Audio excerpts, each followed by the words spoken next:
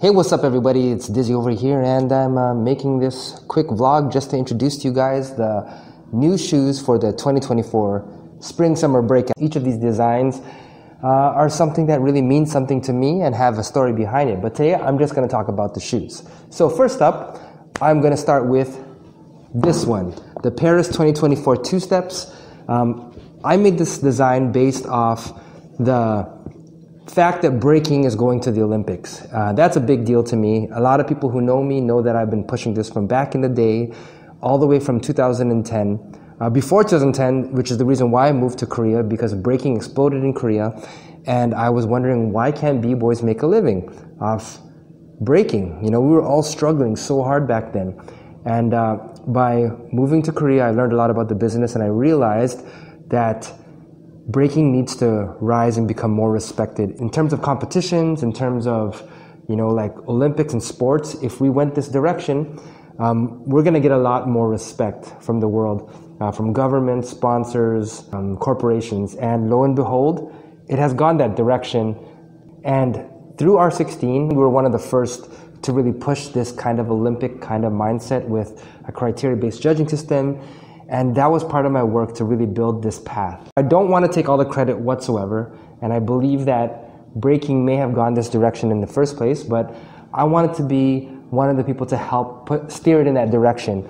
And so even though I'm not actually fully involved with anything that's going on in the Olympics, I still support it 100% because I've seen how much it's really been helping the entire community. There's a lot of B-boys and B-girls that have been approached by corporations in different countries around the world. And it's awesome, right, to see that this can actually happen for breaking. And I've seen how much governments and sponsors and investors have come into breaking now because of it.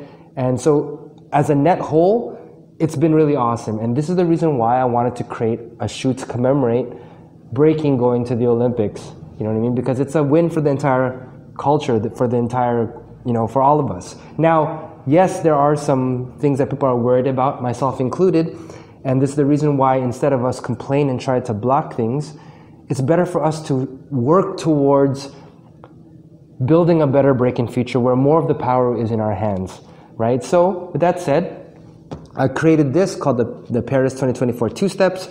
Paris is in France.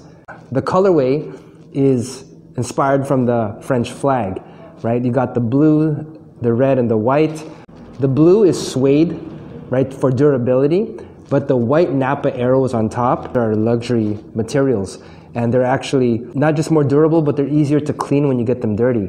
But I wanted to keep the price of the shoe lower, so on top we have thick, red, durable canvas materials. Okay, so canvas is the cheapest, yet the most durable material, which is why you see a lot of canvas shoes. We also have the white rubber toe cap, and these shoes come in pro soles and also street soles. Actually, all of the shoes you'll have the ability to choose between street soles and pro soles. And another thing that I like about this is that I put the gold label with gold print to signify, you know, going for the gold for the Olympics, right? So yeah, I'm really happy how this shoe came out. And now it's time to move on to the next shoe. The next shoe I would have to show is this one. Now this one is a funky colorway, right? It's green, yellow, and it has pink. Now, this is just a sample, so the real product is going to have the logos on the back, of course. This one is actually in street, but we also have the pro over here. And yeah, this shoe was actually designed by a crew called Libreng Sakai, which is why we have this. Now, Libreng Sakai has a big place in my heart because the crew started from the Breaking Sneaker Club where we were all meeting online, and then they eventually branched out and are doing their own thing. Half the crew are supporters of Dyzee Threads, which is awesome, and I support this crew because they're a crew from the Philippines, but they want to change the mentality of breaking in the Philippines. To talk about the shoe, it was designed by one of the members is Mosaic, and you know, I've known him for a long time and I've seen him really come up, and he really pushed it hard to get to where he is, and he actually made it onto the national training pool. So he's been traveling and battling and just getting out there, which is awesome to see his journey. He developed this shoe based off his preference for the two steps. This one has street soles, but like I said, we have the pro soles. And the colorway is inspired from the Jeep. If you haven't seen a jeepney is one of those, is the old public transportation in the Philippines that's iconic, but the jeepneys are going to be phased out next year. They'll no longer be used. So this is kind of like a shoe that commemorates that, right? Because they're really super colorful. They use a lot of green, yellow, and pink to keep it vibrant. Now, this shoe has over here felt materials for easier sliding on the sides. The reason why he wanted to go bright, why we wanted to go bright, is because when you're battling up on stage, you really want shoes that are gonna stand out, that make your footwork look better, make your power moves look crazier, right? And so the shoes you wear really do help a lot. And let me move on to the next one. The next one is what we call the black tie number ones. Now this shoe, man, I love this shoe. I love the way it came out. Now this is made out of Napa leather. If you don't know what Napa leather is the highest quality leather. It's used in Ferraris and luxury cars because of the material. It's soft, it's breathable, but it's very durable and it's flexible, and it's just like the best leather out there, right? So the price point of this shoe should be a lot higher, but what I've used for here is synthetic patent leather for this part, right? So the base of the shoe is actually Napa leather, but the outside is nice and clean, which keeps the price point low, because this would have been super expensive if that was real, genuine patent leather was used on the top, so it'd be a lot more expensive. So the idea behind the black tie number ones is a shoe that's more like a dress shoe. So the idea behind the black tie number ones is that I wanted to make a break shoe that is comfortable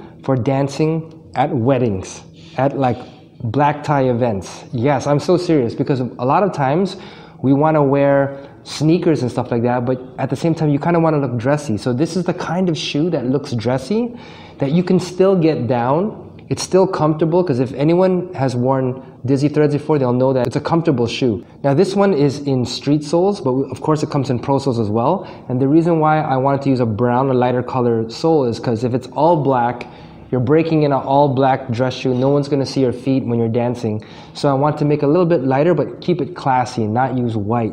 Now the last one that I wanted to introduce you to is this one, and I love the way this one came out as well. This is the most premium shoe actually, because the entire thing is made out of Napa leather, right? Even from the red arrows to the toe cap is actually made out of Napa leather as well.